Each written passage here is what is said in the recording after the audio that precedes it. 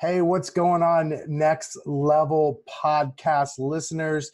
Kevin Kauffman here, back with you for another episode. And today I've got my good friend, longtime friend, and I get to flip the script on for the first time today, Pat Hiban. Pat, how's it going, buddy?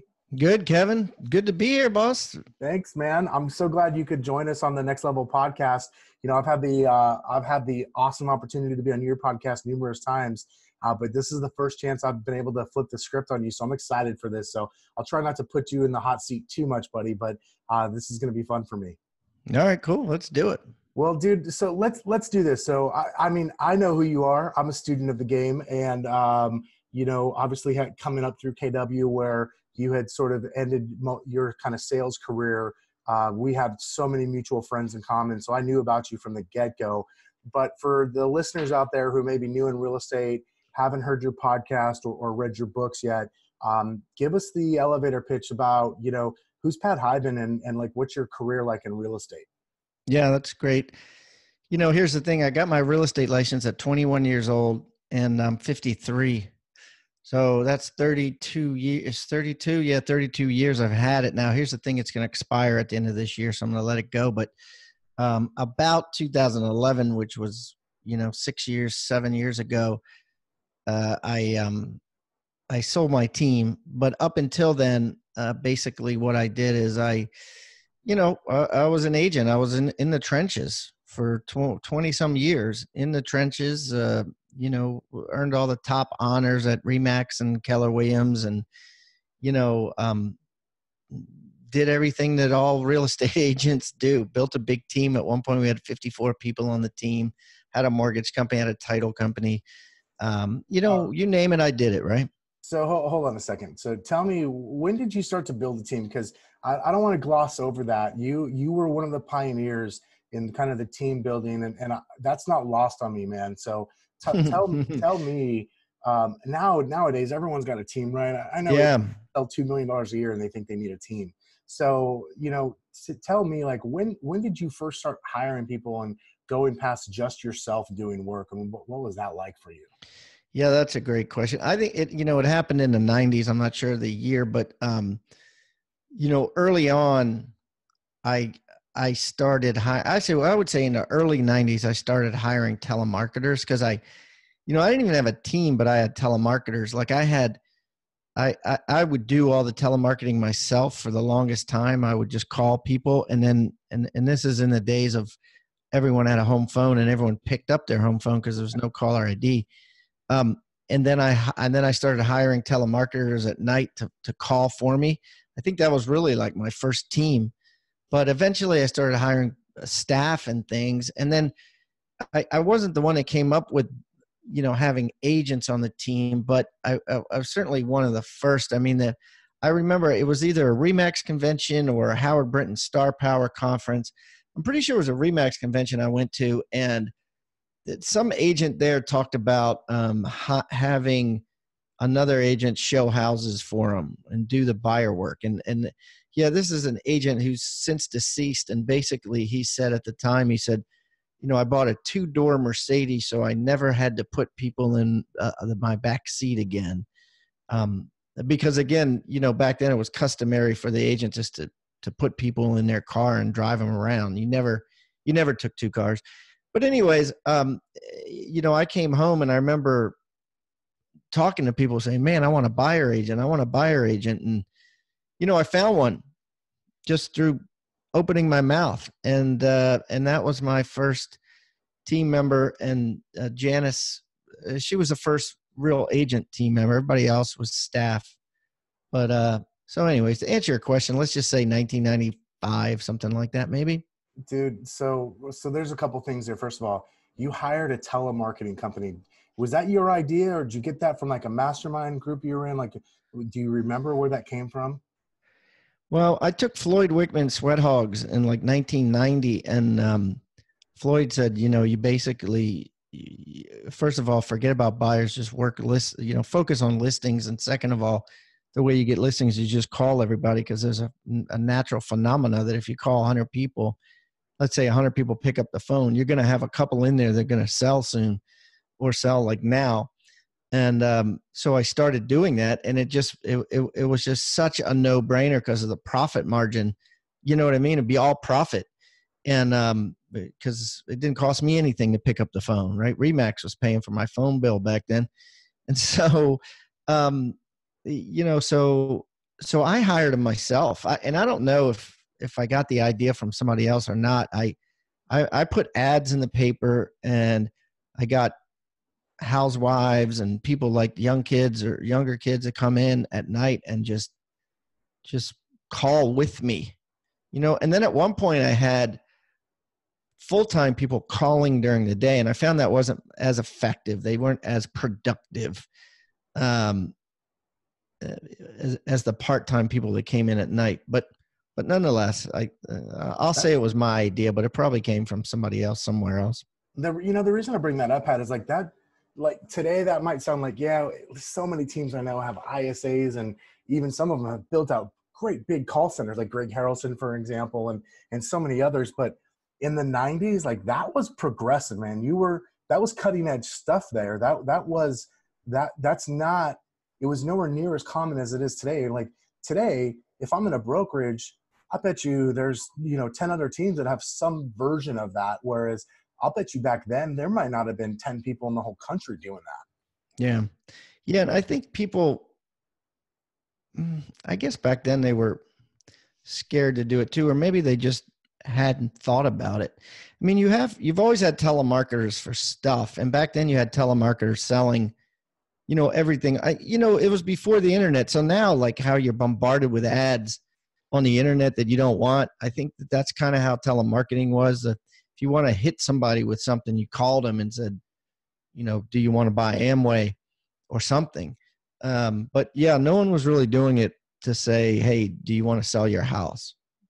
Wow, man, that's pretty cool. Okay, so you hire a buyer's agent because you just decided, hey, I'm going to hire someone, and you did it. Yeah. But you mentioned just a few minutes before that you were at one point had up to 50 people on your team, or 54 people. Yeah, something like that. How did that go? I mean, first of all, how do you have enough leads and enough skills to support a business that big, man? That's a really big business. Mm. Yeah. And this is before Zillow and everything. This is 2000. I mean, we peaked at say 08, maybe 07.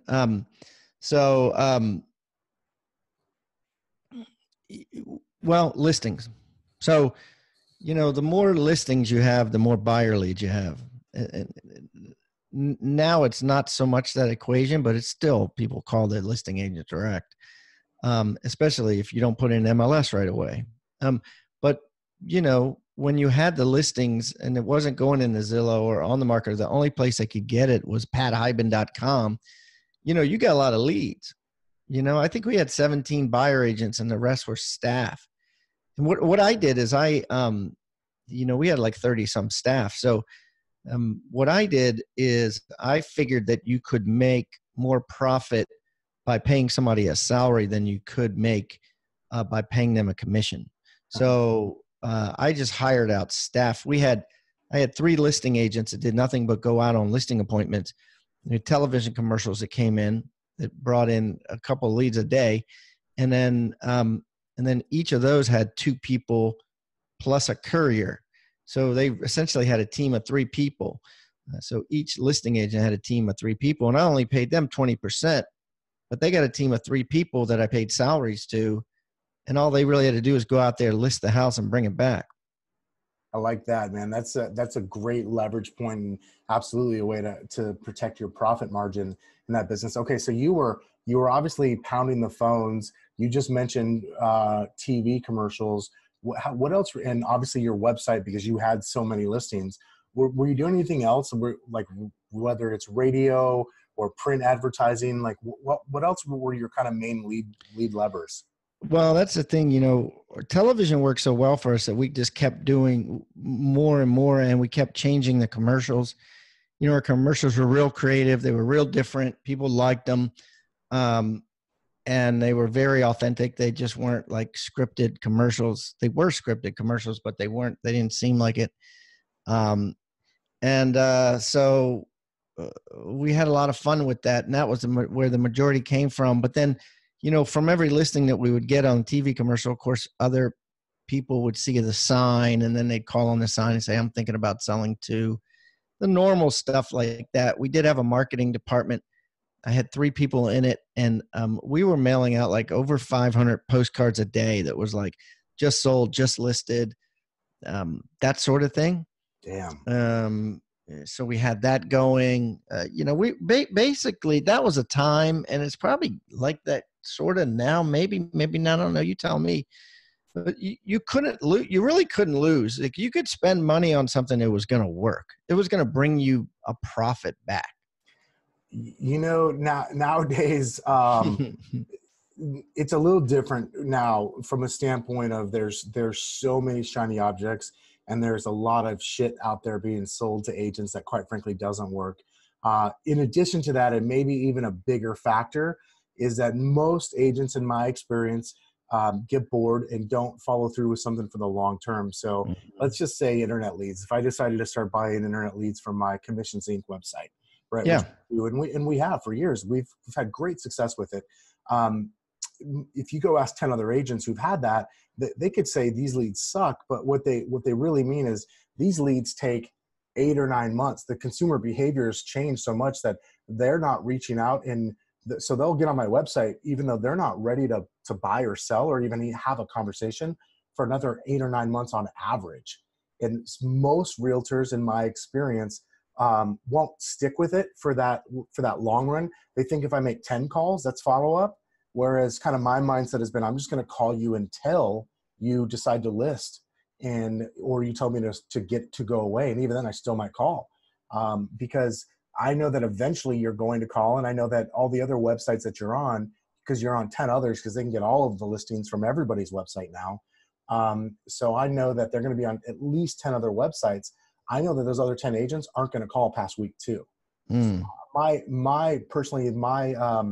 my unfair advantage has been the fact that I'm hard-headed and I'm willing to just keep running after it until it works. You know what I mean? Because I know that in the long run, on average, 8 or 9 months down the road, 95% of them are ready to transact business. Yeah, I think that was mine too. And that always frustrated me about other agents. I don't care how good my agent was. I always felt like I was harder headed than them. I always felt like I had a higher belief structure. I always felt like I saw the value of the lead more than them. You know what I mean? Like, I would be like, it still happens today, man, because I still give referrals. You know what I mean? Oh yeah. And all over the country, I give referrals, and it's a lot of them don't get followed up on. A lot of them I never hear again. They just don't. People, someone used to say, Mary Jones is going to sell. And I would call Mary Jones and she would be like, yeah, not yet, but in the future. Even if she said 4 years, man, I would remember that shit. I would remember it. I don't know why, but I would remember it, and I would have her on a system and I would call her constantly until she listed with me. I mean, so many agents, they forget. Oh, damn, I forgot. How do you forget? It's somebody that wants to sell a $600,000 house, It's money. I don't get Literally, it. it's money. It's a paycheck. Again, I think it just goes to that, bright, shiny object syndrome and what's right in front of us. And some people, not all, I think most want to do a good job, but there's just some that just don't want to work hard. Like they're willing to work the stuff that's handed to them. And then there's the agents that are willing to get dirt under their fingernails, And I was always one of those, like, I always said I would just knuckle drag my way to success if I had to. And I obviously try to get smarter, the longer we've been in it. But truthfully, when it comes to leads and lead follow-up, that was my thing. I remember we sort of decided like that was the hill we were going to die on. It was about after the short sale boom, which is when I started my career, which was short sales in 07, 08, up through the end of 11. We made a commitment, and I said, this is the hill I'm going to die on. Referrals, because we were great at getting referrals. Long-term follow-up, and I'm never going to be beat out on long-term follow-up ever. And that was where I kind of planted my flag, and luckily it helped us to navigate our way through shifting and dynamic market and build something bigger than we'd ever had, even in the short sale days. And so, I think that work ethic is just lost on some people, and other people, it's just maybe they prefer to do things differently.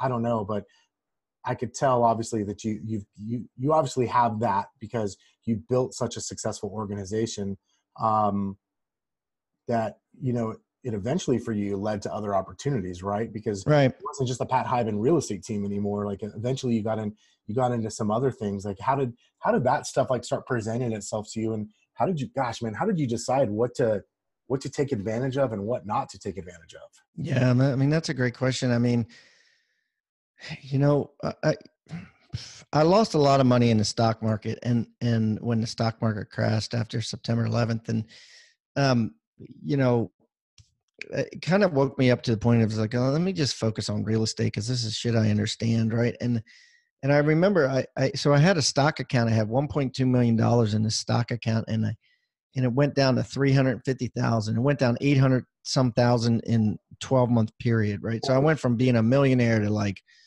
you know, average retirement savings heir or whatever. And I was still, 30 something, right? So, but still I was,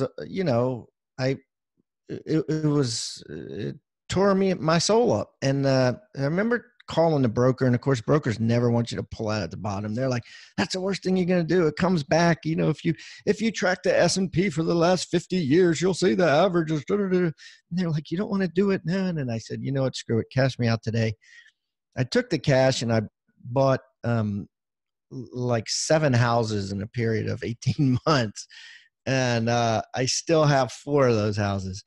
And then I just started buying houses. Then, I traded a couple in, turned them into red hotels. Eventually I was in about 7 or 8 not hotel deals, but apartment deals, of which several of those we just have sold recently because prices keep going up in multifamily, and then bought a shopping center and, other stuff. And then, so I'm kind of like this guy who has a house full of furniture, and I'm always moving the damn furniture around. It's just my nature, but it served me because I'm able to sell at good prices and, not be attached to things as much that go down like I was at one point to the stock market. So we'll see, right? Yeah. So that's cool, man. Gosh, I couldn't even imagine the feeling you had of watching your stock account go from north of $1 million down to a couple Oh, it hundred was thousand. brutal. Yeah. Because every day you thought, wow, it's, today's the last day. It's going to bounce. Yeah. It's going to bounce. It'll go, but it just never bounced. It just kept getting worse and worse. That's crazy, man. So, okay. So you started investing in real estate really heavily, right? Now, are you still running your real estate team at this point? No, well, so when I wrote my book, 6 Steps to 7 Figures, which was my first book, I went on book tour. It was a 7-month tour. I did 53 cities, and I came to Phoenix. You might have been at KW then, I don't remember, but I basically did about 50 Keller Williams offices and like 3 other random, like I did a Remax, I did an Exit, stuff like that, and so that took 7 months out of my time. I was gone every week, right? And I basically did a book tour, just aggressive book tour, and so I did it. It became a bestseller because of my efforts. New York Times bestseller, number 6 in New York Times, and number 2 in USA Today for business nonfiction. And so I did that, but I came back, and Mike, my partner, had successfully managed my team. And at that point it was, the market was in the pits. We'd gone from 53 people to like 9 or 8 or something. And, it just was no fun. And for me, right. Because my mind had been warped so much. So, it just didn't feel good. So I said, dude, take it over. So he took it over. And he's done well with it for the past, 9 or however many years it's been, 8 years. My license is getting ready to expire now. And I'm like, you know what, I'm going to just let it go because I really don't want the headspace for it. I'm focusing on other things. I have this company, GoBundance, which is a men's business and mastermind. They just opened a women's division. We have 42 women in GoBundance women already. And then I just wrote my second book, Tribe of Millionaires. And I'm not going on a book tour for that, but I'm certainly touring around podcasts like I am here today and things like that. And I've got other things that keep me busy. So I'm going to just try to focus on new things rather than my real estate sales business with Mike. And he's going to take it and kind of, do his own thing. Good for him. Well, that's cool. Yeah, there's no doubt podcasts are the new book tour. There's no sense in grabbing all those miles, right? So tell me about your new book, Tribe of Millionaires. What encouraged you to write this book? Was there just something in you that you had to get this out? Where did it come from? Yeah, so about 5 years ago, me and my business partners, Tim and David, who I did a lot of traveling with and did a lot of goal planning and things like that with, started inviting friends on our long hikes and our trips. And suddenly we found that like a whole bunch of people wanted to come with us and like adventure vacations, short and long ones. And we're like, at one point I think we climbed Mount Whitney. It was like a 5-day hike in the Pacific Crest Trail. And we had a bunch of people want to come, and we said, look, you can only bring one friend each. And so we each brought one friend each. And then we got home and we traveled around the country. We were looking to buy a Dollar General store, and we went and looked at like 12 Dollar General stores all over Texas and Oklahoma and stuff. And while we're driving, we just came up with the idea of GoBundance. We said, let's start charging people to hang out with us, so to speak. And then we started it, and now we have over 200 members. If you include the women, it's over 250. It's a mastermind where you share ideas. It's basically an opportunity to emulate other people and become better in multiple facets. And it's kind of, here's how the book started. So 27 men from GoBundance were going to Japan. We hired a book writer by the name of Dan Clements, who writes for Darren Hardy, writes for Hal Elrod. You've probably read a lot of his books. You just don't know it. And he came to Japan with us, and he interviewed those 27 guys intimately, right? Like on trains, high-speed trains, buses, wherever we went, he was talking to us. And then he said, I think the concept of this book should be like a fable. And he created a character named Ethan Rodriguez. And what happens with Ethan Rodriguez is Ethan, he has a falling out with his father. He doesn't speak to him for 22 years. His dad dies, and he has to go to the funeral in order to get this estate settled. So he goes to the funeral, and lo and behold, the 6 pallbearers are all billionaires and multimillionaires. And he's like, my dad was a deadbeat. I don't understand how, all these rich, fit, successful, happily married men are, my dad's pallbearers. It doesn't make any sense. And then one of the guys takes him aside and says, hey, part of your dad's estate, by the way, is that you don't get the cash until you hang out with us intimately. So they take him on a private jet to a private island, and he then begins to discover 6 effects that happen when you hang out with people that are, millionaires, multimillionaires, billionaires, successful at multiple facets of life. And his life then begins to change as he discovers these things. And, I won't give away the whole story, but that's the concept of the book. And then throughout the book, we have real life stories of GoBundance members who have, say, lost 150 pounds, or say have gone from owning no single family homes to owning 100 single family homes, or having shitty relationships with their kids to, taking a father-daughter vacation with each of their kids every single day, every single year, or whatever. So the book is fiction, but it's based on nonfiction lives of our members. That's really awesome, man. I love the story there. Like, I love the way you guys approach that. And I just love the idea. I'm a big believer in masterminds, and proximity is power. And it does matter who we hang out with. There's no doubt about that.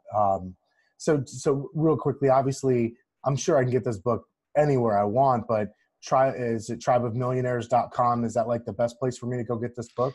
Yeah, I mean, you can get it on Amazon. You can buy it for $20. People are doing it. They were leaving reviews. It's only been out a week, but what we did is we printed 1,000 copies before we put it on Amazon, and we've got them stored. We've already given away about 600 of those 1,000. And what we're doing is, if you go to tribeofmillionaires.com, you can get it for free.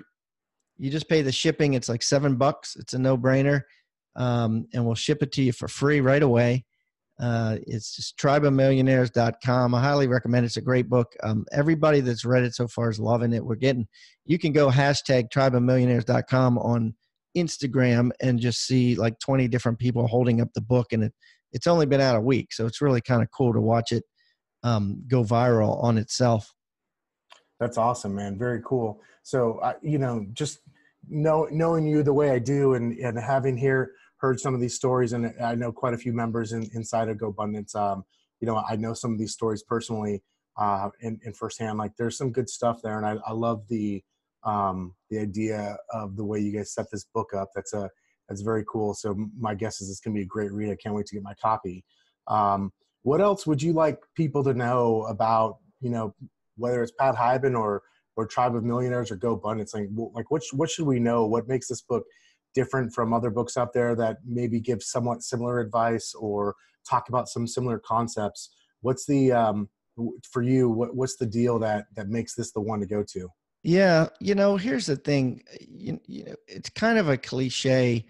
Well, the old cliche is the one your grandfather told you, which is, if you lay down with dogs, you'll get fleas.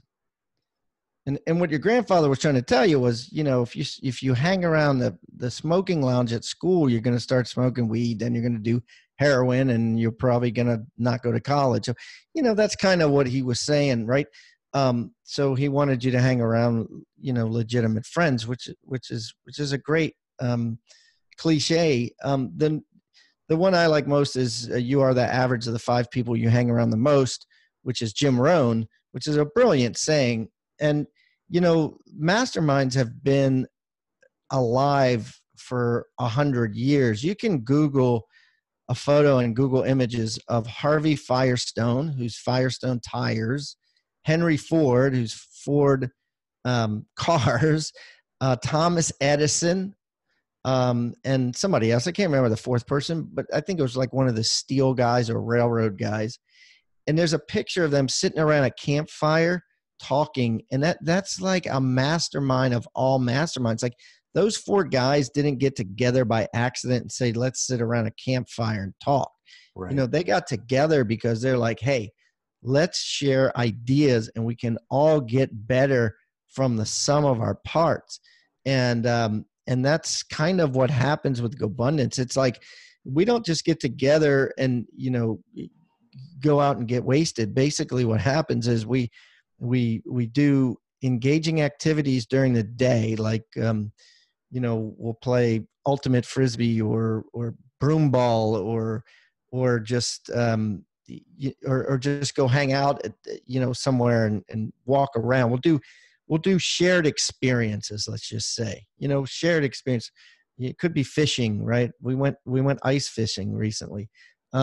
So shared experiences are the stock and trade of friendship. So what happens is when you share these experiences, you become more authentic, your guard goes down, and you're able to share, your true self. Like, oh yeah, I'm having little issues in my marriage, or, I really spend so much more time with my son and my daughter. And it allows your friends or, the people with you to be like, dude, that's not cool. You need to be spending equal time with your daughter and son, or dude, you need to, get in better health, or quit smoking, or you need to save some more money. You know what I mean? Yeah, you're making a lot of money, but you're not saving any.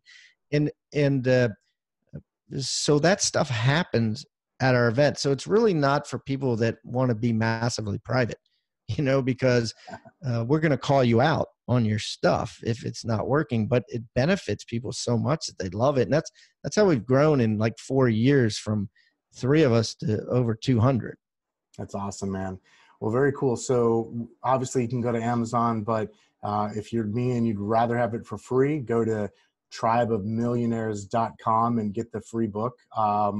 And Pat, where else should people follow you or catch up with what you're doing? Yeah, I'm lucky, aside from some random dude who I think he's got a fake name in the Philippines, I'm the only Pat Hiban that I've been able to find, Hiban. So you could Google me and you could pretty much find me anywhere on social media. The podcast is Real Estate Rockstars. Kevin's a regular. And so I'm easy to find. GoBundance website is GoBundance.com. If you're a woman listening to this, check out GoBundanceWomen.com. They are really, really taking off. Very interesting what's going on there. And that's it, man. That's reach out to me, say hi. I check my stuff regularly. Awesome. He absolutely does. And so highly recommend it. Check out that book, tribeofmillionaires.com. Follow Pat wherever you happen to hang out on social, and listen to what Pat's got going on and some pretty good stuff. So Pat Hiban, thanks for taking some time out of your schedule today, man, to share some time with us on the podcast. You're welcome, Kev. Thanks for having me on, boss. All right, buddy. Take it easy. And next level listeners, we will talk to you soon. Have a great week.